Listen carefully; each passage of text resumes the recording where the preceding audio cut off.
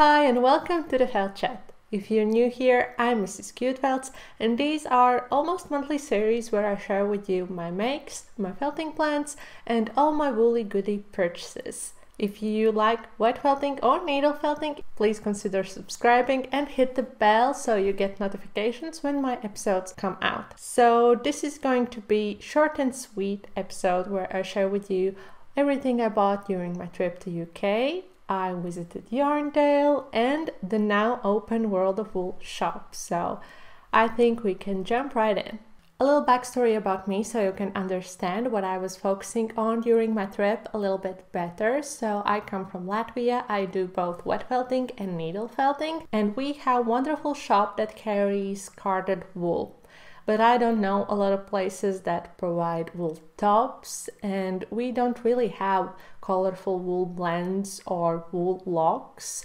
So I was really focused on those two. If you haven't seen my vlog from the trip, I will link it at the end of this video. And I would like to mention that everything I show you today will be linked in the description. If you don't know where to find the description, just look for the title of this video. It will usually be under the little box I'm in right now. And next to the title, there will be either a little triangle pointing down or see more option. And when you click on that, you will open up the description and there will be timestamps and links and everything else I can add so you can go ahead and purchase some woolly goodies for your own projects. I think we can start with these beautiful locks. This vibrant woolly heaven comes from a company called Wish You Were Here. I spotted them on Yarndale and the lady there was super lovely and chatty, and the locks are truly beautiful. I love the curl and I love the colors they use. Maybe I took a little bit more than I needed, but right now I use this beautiful colorful pot as my room decor, and I love looking at these locks every single day. I couldn't wait to try them out, and I figured I can add them to the cat cave I'm creating for my friend Tori. She has 4 gorgeous cats and I really want to give her one of my cat caves. Before the trip I had already created the Pebble cat cave, but when I got home I decided to create some kind of floral border. I don't know if it comes off as one, I really hope so. If you have seen Wisteria, then that's the plant that was in my mind when I created this decor, and I think it looks lovely even if it doesn't resemble Wisteria. I'm not sure. I'm really self-conscious when it comes to flowers, felting flowers, wool paintings of flowers. I don't know, it's really unknown territory for me and it really makes me self-conscious. So I hope it looks beautiful and she will love it nevertheless. I used purple and blue locks from Wish You Were Here. Then I added green yarn I already had and some little bits of another vendor's locks I found at the Yarndale. These are Teeswater locks from Eleanor Decor.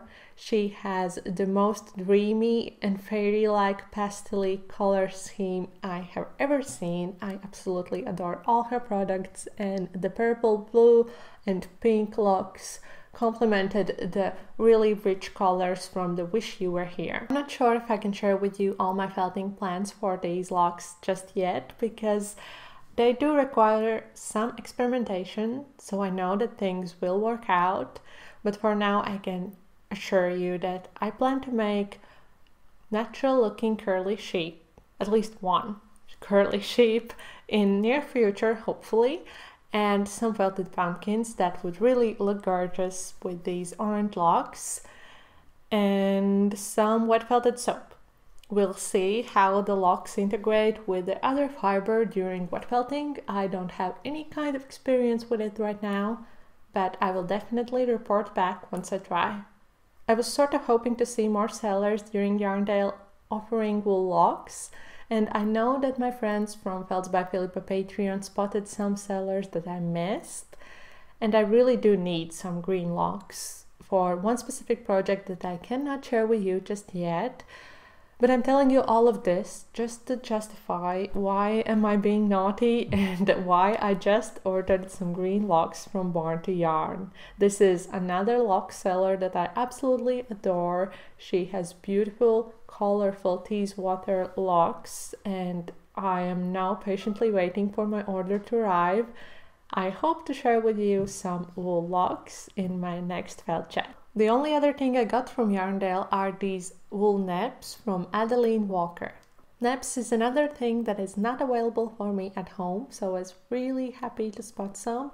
And this is a beautiful mix of blue, purple and green that I plan to use in some wet felting projects that would involve dinosaurs. Now you might wonder, if this is all I got from the Yarndale, what's in this big bag? Well, this bag was kindly gifted to me by Lovely Felts by Philippa. I stayed with her for a couple of days and she was really spoiling me. And she gifted me this bag, which is from one of the previous Yarndales, and I went to the World of Wool and filled it up. I wasn't planning to go there, but Philippa kindly offered and I was just thrilled. We were not allowed to film there, so if you haven't been there, I will try to describe it to you as best as I can. So imagine woolly heaven. That's it. If you have ever ordered from their store online, you probably know that they have a wide variety of products, but seeing them all together was really something else. It was a bit overwhelming and I felt that I need a nap, but I also truly enjoyed it.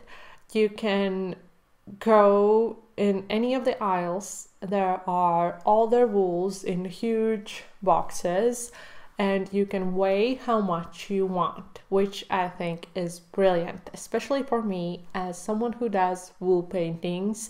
I don't need a lot of wool from one specific color, but I need many different shades of each of the colors. So I checked out a lot of products I have been thinking about, but I only picked those that I really need right now for specific projects that I am already working on or plan to work in near future.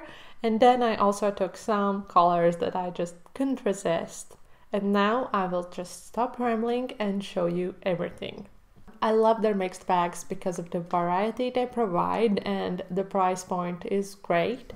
So I picked out this Barky Brown mixed bag, which has 5 different merinos in it, and they're all different shades of brown. Up till now I have only created wool paintings with birds, and I want to try squirrel, fox or bear, and they all ask for brown, so I think that this wonderful mixed bag will be in use a lot. For my wool paintings I also got Corriedale Raven Black Jacob Top and Superfine Merino Charcoal.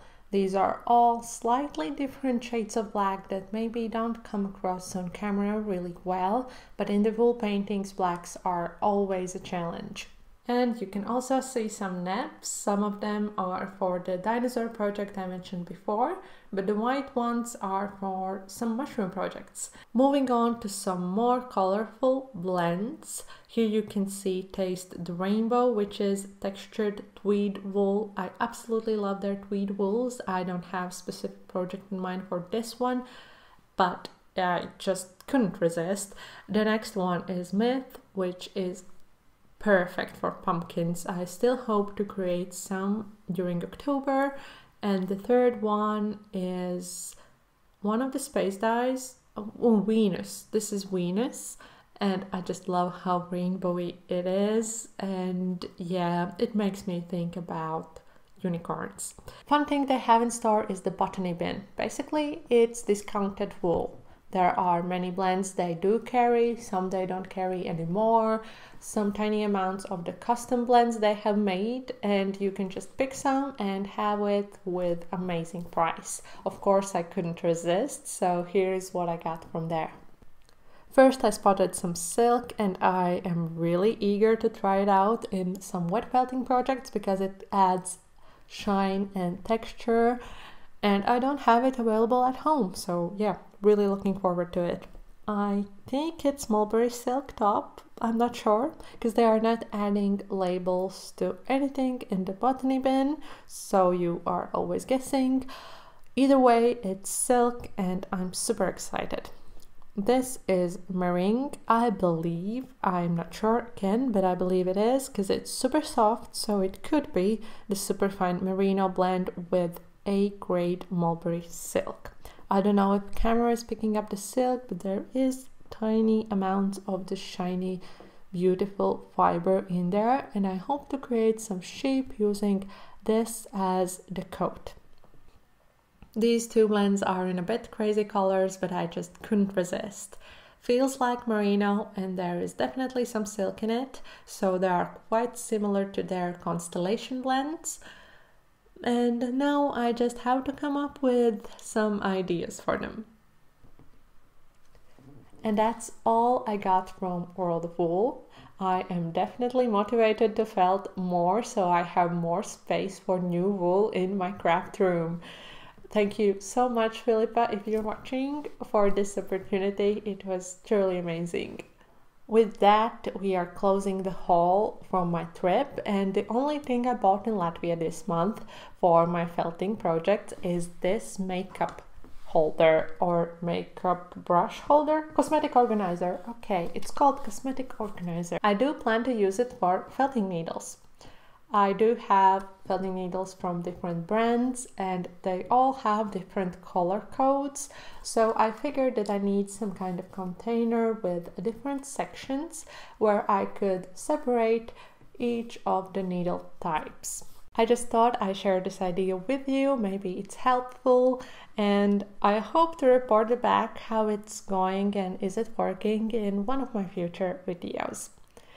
I also linked similar makeup organizer in the link in description if you want to get one for yourself from Amazon. I'm sorry that I couldn't show you more felts. Well, the trip and the vlog took some time, but now I'm trying to felt for at least 1 hour a day, so in the next episode I will definitely have more felts to show you. I am now working on Highland Cow Head Archie, which is coarse by felts by Philippa. And I hope to show you the results in my next felt chat.